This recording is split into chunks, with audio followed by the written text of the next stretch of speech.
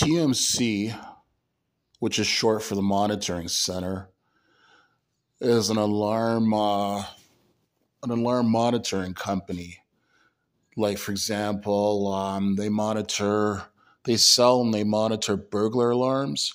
So, in other words, if you have to get an alarm to protect your home, your house or apartment or business, TMC is one of the companies out there that has burglar alarms on the market. Yeah, right now my opinion of TMC is that they suck.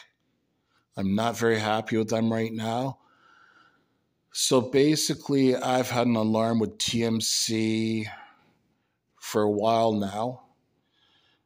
I was gone out yesterday. I had my TMC alarm set, and everything was normal. Like, I usually set my alarm using my keypad. I have two options for setting it: either my keypad, which I keep on my front table of my apartment, or I can do it through my phone.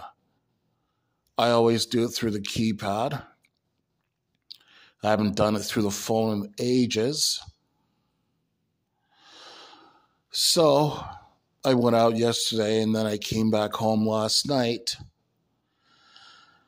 I went to disarm my TMC system as per usual. The first thing I do as soon as I walk through the door. And the screen was doing something. The keypad was doing something that it had never done before. Like, it was just showing the time and showing the alarm state. And as soon as it's a touch screen keypad. As soon as I touched on it, the screen just went black. And it stayed black. It kept doing that. I could not disengage this stupid alarm. So I tried disengaging it through the thing is, the phone that I was using yesterday is a brand new phone.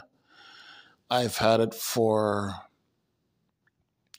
less than 2 weeks, and I had not downloaded the TMC app to it as yet.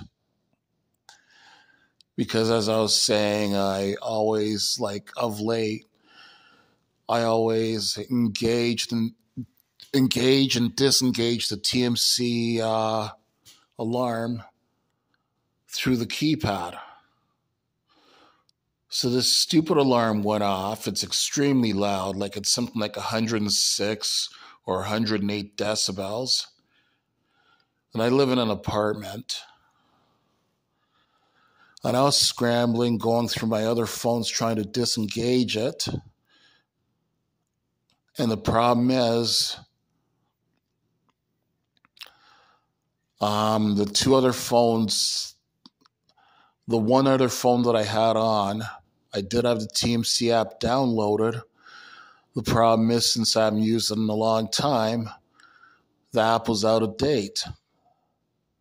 It gave me an option of whether or not I wanted to update it, so I said no. I can update it later. Tried disengaging that my alarm through that, but it wouldn't let me until I at least updated the app. So I had to sit there waiting to update the app, and it seemed to take forever. So finally, I updated the app, and I disengaged the alarm. I'm estimating that this alarm was maybe going for, about 3 minutes or so. Loud as hell. And, of course, numerous people around my building would have heard that alarm going off, since it's like about 106, 108 decibels. Let's call it about 107 decibels. So I call these stupid idiots at TMC. They said they're going to put me through to the service department, because that's one of their departments there for dealing with situations like that. They kept me holding for, about 10 minutes. And then they said, they came back. Oh, the service department's closed. I don't know why. They tried putting you through there. The service department's only open 8 a.m. to 8 p.m. on weekdays, I think. So now I have to wait to hear back from the service department or contact them myself. It's just previous times, not just this time, but when I told them about the situation, they had no clue what I was talking about. They don't know why it happened. Previous times, I had some problems with TMC. I had a problem with the keypad. Again, the stupid keypad was acting up, not doing what it was supposed to do. And this idiot at TMC was telling me to open up the hub of the alarm system.